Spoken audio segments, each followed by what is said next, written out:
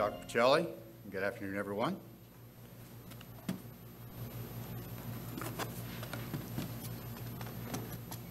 If everyone please turn to Acts chapter 17. We'll read verses 11 and 12. Acts chapter 17, verse 11 and 12. And I'm going to read from the Message version. That night, under cover of darkness, their friends got Paul and Silas out of town as fast as they could. They sent them to Berea, where they again met with the Jewish community. They were treated a lot better there than in Thessalonica. The Jews received Paul's message and with enthusiasm and met with him daily, examining the scriptures to see if they supported what Paul said. A lot of them became believers, including many Greeks, who were prominent in that community, women and men of influence. For those of us in this room who are 63 years of age and older, we have become very personally aware of a thing called the SSA. Now, when I say SSA, how many people realize what I'm talking about? All right, a few who are still looking that way. The SSA, for those who are not familiar, is the Social Security Administration. And around 63, you start getting the pronouncement that you're ready for that. And we're aware of that because when you start working for someone, you go, our granddaughter just started an official job this last week, and she'll get her first paycheck, and as her grandmother said, now you'll get to see how much everybody else takes of it before you get it. That's been the typical thing, like, wow, where'd that all go? We invest in our future, but not without a little grumbling along the way. And the SSA, as we know it, is fraught with a lot of difficulties and problems, none the least of which it may not be there when you get there.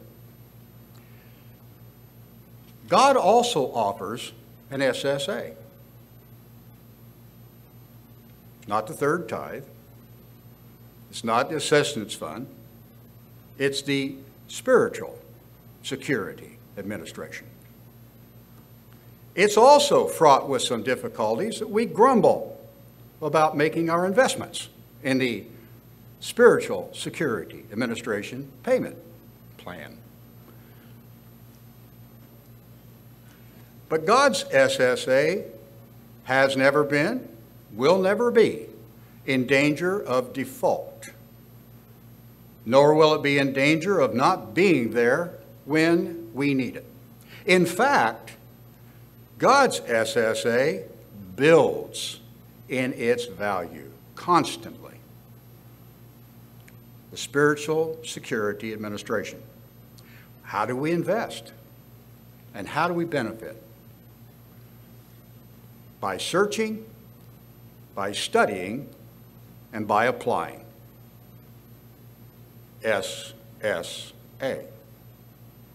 Over the past 5 months, we have heard sermon after sermon, after sermonette, after sermonette, after sermon about the COVID condition, about how it's being a wake-up call, about we have time, about the things that we consider important in our lives. Many of them have been eliminated, put on hold, some of them serious hold.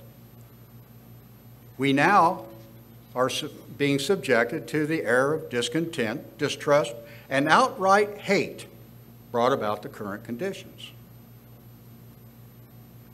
Growing up in the church, now my 55th year, I think it is. Math, it's a 4-letter word. I've heard about these for a long time. I've always kind of wondered if these days would be in my calendar. Now, how long it'll be before Christ actually returns, we don't know. God does have a tendency to set a date and say, cross that line, no further. But he also has a tendency to let that line be like a rubber band. at his choice. But he does tell us right here, it starts. My choosing when I pull the trigger. So we don't know. We have been warned. Thus, it is time we dig our inner Berean. It's time we dig our inner Berean. Now that term dig, me growing up back in right at the end of the era of the beatnik and into the era of the hippie, dig like, cool, man. It's like, I'm into it. That's great. I also grew up on a farm. And dig meant you work your proverbial back pockets off. Dig meant work. It could also mean fun, cool. So, I say it again. It's time we dig our inner Berean. Point number 1. Search with purpose. The Bereans, with Paul, searched the scriptures daily. And it was with purpose. They wanted to see whether or not what Paul was saying was the right stuff. Was it true? Now for me, I've had this conversation with a few people. For me, it really works this way because I'm more math unconscious, okay? And it's left brain and I just don't get along. So, I think that's what it is. Anyway, creative aspect of me likes boxes and ideas and concepts. So when I sit down to a sermon, I like to listen to it first. And I look out across here, and there are some people who are taking notes and some people who just listen. We've had a tendency to look at each other and say, oh, you're not taking notes. Why aren't you taking notes? God's talking to us. And others say, why are you belaboring the fact? Listen to what the man or man's saying. Thing about it is this, very simple. Listen. There's a difference between listening and hearing. Hearing is just sound waves bouncing off your ears. Listening, you're absorbing. Maybe not then. Somebody might give you a grenade with a delayed pin. It may be 2 days from now. Wow, yes, now I get it. Listen. Then listen again. I like to go back and listen again. I started reading the Bible, and I say reading the Bible, I had 2 other people read to me. They're reading to me. And I think I just lost the voice here. But anyway, you can still hear me. The bottom line is, I listened to Genesis to Malachi in 5 different versions. 5 different translations of the Bible. It's like, whoa. It's amazing what I kept hearing. And I kept hearing a pattern. 55 years, and I just heard the pattern. Talk about your delayed detonation. But I heard it, and that's all that matters. And if you get to a point that you don't understand what you're reading, the answer to getting that answer is so simple. If you choose to go prostrate, flat on your face, or if you just choose to sit there, ask God. God, I didn't understand that. What are you saying here? Again, expect the delayed detonation. It doesn't usually come like, hello, Les. It'll be a delay. But you ask, you put in your request, you will get it. As Matthew 7, and Luke 9, I believe it is, or 7. I've got Luke 97, and last time I did, Luke 11, and then 97 verses. Ask, and it will be given to you. Knock, seek, and you will find. Knock, and the door will be open. That's the key. That door will never hear unless your knuckles go. We have to do the asking. James 1:5, and I'm going to read it from the Message. Most of you are going to read along in the NIV or the King James, New King James, or whatever. The Message in this one, again, brings out some very interesting points. James 1:5-8. If you don't know what you're doing, pray to the Father, He loves to help. You'll get His help and won't be condescended to when you ask for it. Ask boldly, believingly, without a second thought. People who worry their prayers are like wind-whipped waves. Don't think you're going to get anything from the Master that way. Adrift at sea, and get this, keeping all your options open like a card dealer. Cards fall out of everywhere. We cannot go before God with cards up our sleeve and I protect this. When He says surrender, verbally, intentionally, you are naked, nothing hidden. Point number 2, study with focus, not haphazard. Now, I know we can go and say, okay, what am I going to study today? If you have listened to the sermons, and we have a plethora of sermons.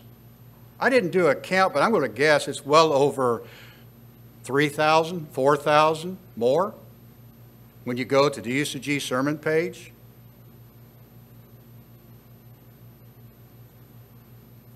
More than you can listen to 1 hour, 24 hours a day, for me, the rest of my normal expected living lifespan.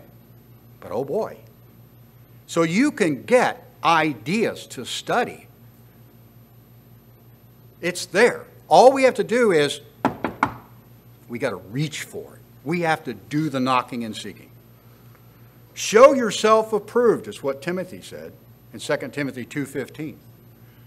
We're showing God. We're not showing each other. We're not showing Mr. Creech or anyone else. We're showing God. Because that's who we deal with every day inside of here. Because if we're not dealing with God, you don't want to know who the other one you're dealing with. Because we all know it's Satan. That's not a game any of us have won. And we've all tried to joust. And we've all lost. But show yourself approved to God, and that's through the study.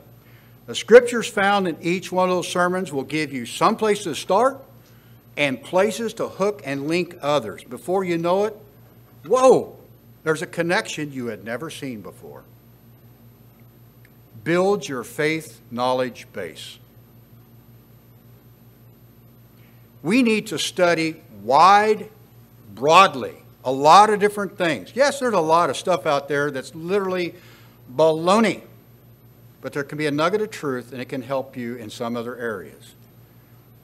First one you study, though, is God. Get God's Word. So that when you do read something else and study, it's like, oh, yeah, that's off the board. You don't get all wrapped, oh, I wonder, that's odd. No, compare it to God, up, out. Now, that's good. There's a lot of things written, like I just read, the Message. Would I use the Message Bible for doctrine? If you read it very much, you know you won't. But at times, it brings out terminologies, like keep your options open.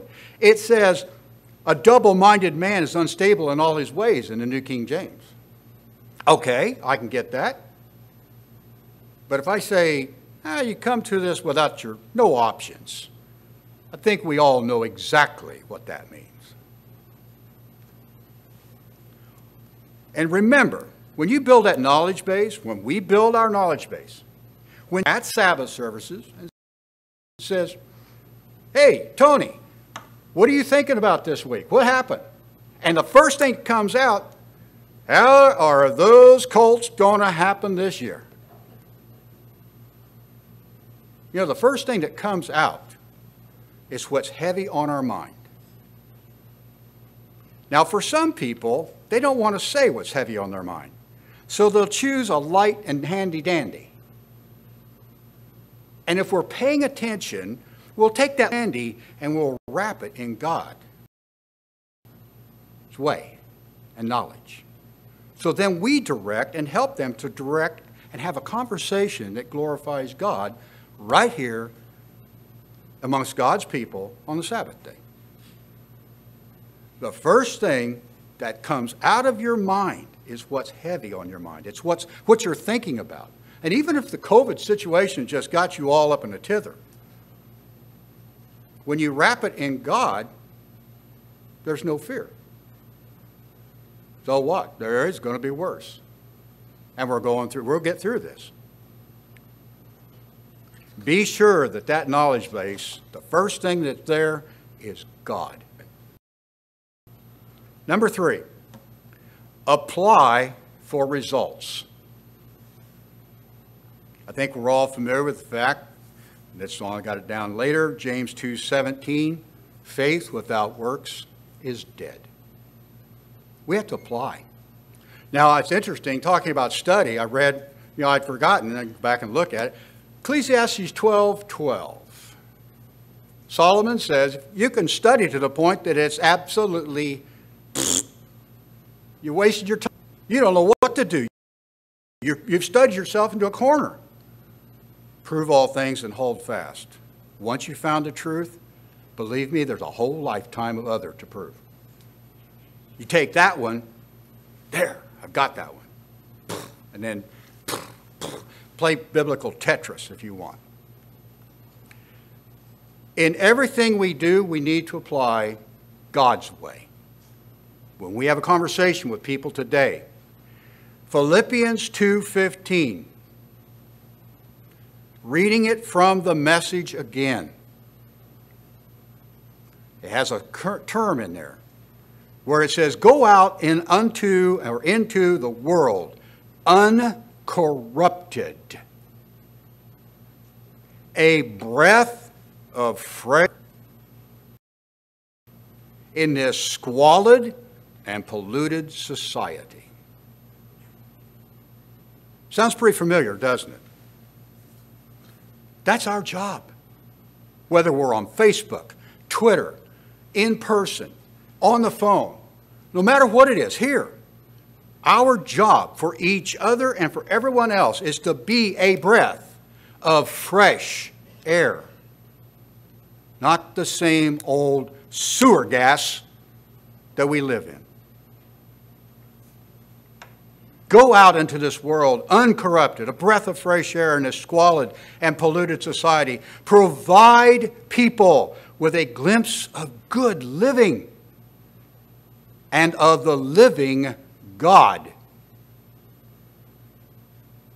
Not some idea, some metaphoric concept, the living Almighty God. Carry the light-giving message into the night. It may be bright enough out there right now that you need sunglasses, but as far as the society, they're walking around in the dark as a blind man, stumbling, trying to find their way. And they is us as well. Because at times we stumble and bump our toes. And that's what we're for. We to help each other and to seek God. It says in Hebrews 11:39-40 that not one of the individuals with whom kept God's way, none of these, even though their lives of faith were exemplary, got their hands on the prize. We haven't seen it either. We've seen it visually. We've had it told to us. God promises it, but we haven't touched it or tasted it. It's like we're all buying a gigantic life insurance policy. And that's exactly what it is. Eternal life insurance policy from the SSA, the Spiritual Security Administration. Last week, Mr. McLean introduced a word, hupomeno. Anybody remember him saying that, hupomeno? Does anyone remember what it means? Hupomeno. It's Hebrew. Well, Greek. All right? It is hupo, meaning under. Meno being abide. So you abide under or with somebody. Literally, it means to remain under, but not. And please understand this one. not to be simply with resignation. Ugh. Yeah, I'm doing it because they're telling me to. God wants me to do this because. Eeyore, Winnie the Pooh. Well, it's a great day out there. It probably will rain tomorrow. All right. Now, granted, Tigger's a little off the other side.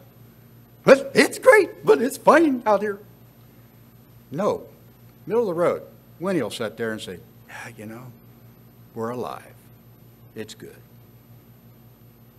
Hupomeno, the idea of enduring, not just to grin and bear it. When I was growing up, I milked cows a lot. We had one milk cow called Guernsey. And she would milk hard. And you grab a hold of the teats and you squeeze, and these micro, tiny little holes, I could literally cut a cat in half practically at 10 feet.